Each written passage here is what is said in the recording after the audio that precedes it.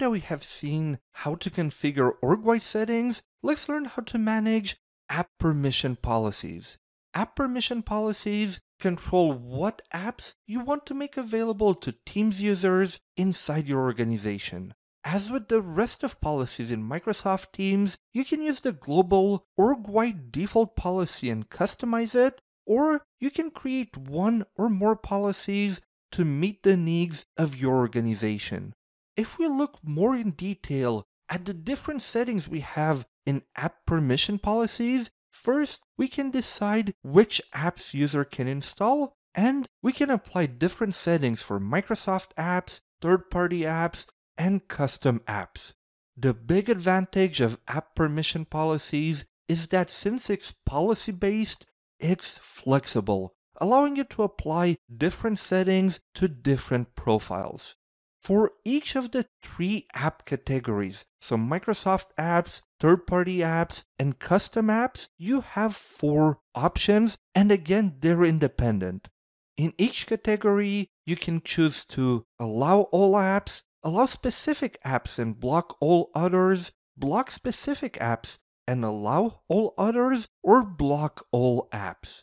As we have mentioned before, the org-wide settings really apply to all of the company. So if you block an app there, you cannot allow it in the app permission policies. You can see the Who app in this screenshot on the right has an exclamation sign next to it, and it's a blocked sign because it was blocked in the org-wide settings. So even if I try to allow it in the app permission policies, it will not work because the org-wide settings override the app permission policy.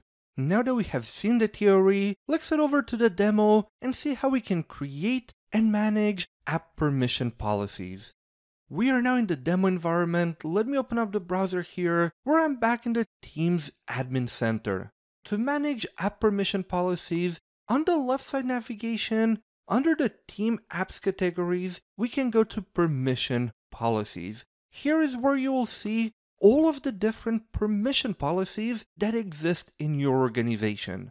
If you only have one, like I do right now with the global org-wide default, it means the same permission policies applies to all of your users. You can go edit it, or we can create a new one. The experience will be the same. We can give it a name, for example, HR users over here.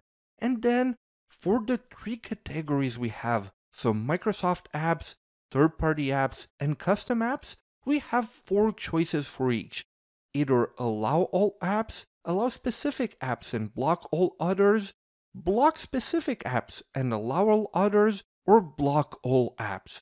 How you configure it really depends on your organizational requirement. You can, for example, allow all apps here for Microsoft apps. For third-party apps, you can block specific apps and allow all others, or allow specific apps and block all others. If you choose either one in the middle, you will need to select what apps you want to allow or block specifically. Let's go do and select allow all apps. I can select, let's say I'll select one. Here, let me search the other ones. This way I add a few. I will click on allow. Really important again, if an app is blocked in the org-wide settings, it will not work anyway. You see this app here, the one-on-one hub, it tells me that, hey, this app is blocked. And I have a warning sign over here as well that tells me like, hey, there's something wrong with this app. So again, very important, if an app is blocked at the tenant level in the org-wide settings, the policy doesn't really matter. And then for custom apps, let's say we will do a block all apps and then click on save. Remember that policies are flexible, so you can have as many policies as you want. Until they're assigned to a user, they don't actually do anything. Now, from a troubleshooting point of view, if let's say a user tells you, hey, I cannot add this app to Teams, but my friend from the other department can. The first thing you have to do is you need to figure out what permission policy is assigned to this user. So I can go here under Manage Users. Let's say the user with problems is Vanessa. Let me search here for Vanessa.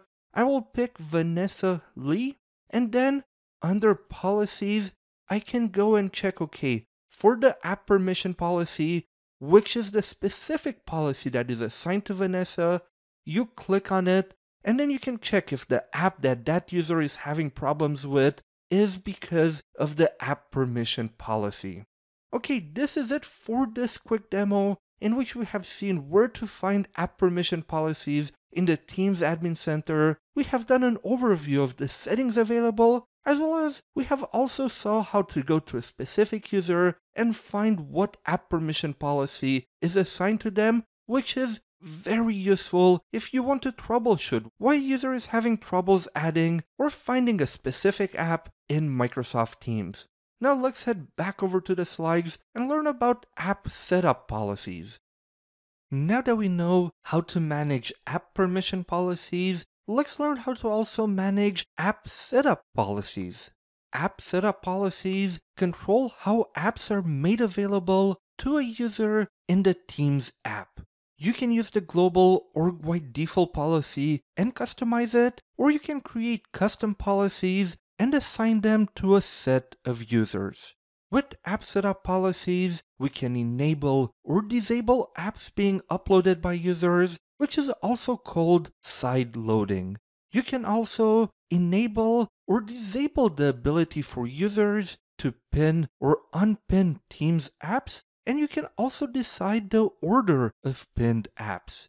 Finally, you can also decide what apps are already installed for your users. Because it's policy-based, you can also be flexible in deciding who has what apps pinned in their Teams app bar, therefore making sure that everyone is productive and has a personalized first experience.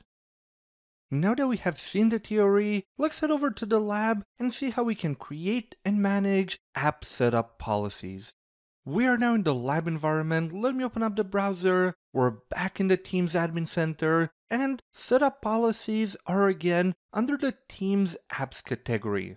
By default, every tenant should have two different policies, a first-line worker or a global org-wide default over here, and you can of course add as many as you want, but again, as it's a policy, creating a ton of them will not really take effect until you assign it to your users. So I'll just go back to one of the existing ones here, the global org-wide default, and let's take a look at some of the settings. Really important to remember the difference as well between app permission policies and app setup policies. App permissions policies are more about what is a user allowed to install. App setup policies, on the other hand, are more about the experience that a user will get in Teams. So our first setting is, do we want to allow a user to upload custom apps or not? So you can, for example, set it off for everybody, however, have a separate policy for developers in which they are allowed to upload custom apps and test them. You can also decide, do you want to allow users to pin and unpin their own apps? So do you want to allow them to change the layout of their personal apps on the left or not? Next up, you can decide what apps are there by default for all of your users, which apps are installed. So let's say, for example, I will go into add apps, and something that is really cool, if you have, let's say, an HR app permission policy and an HR app setup policy, you can actually search based on a specific app permission policy. This way you make sure you don't misconfigure something and try to install an app that would be blocked by the permission policy. So I'll go under HR users here, then I can search by name, for example, and see the different apps that I have in there. But for this example, I'll just search on everything. And let's search the approval apps by Microsoft, select it here, click on add. Now this app will be installed for all of the users that have this policy assigned.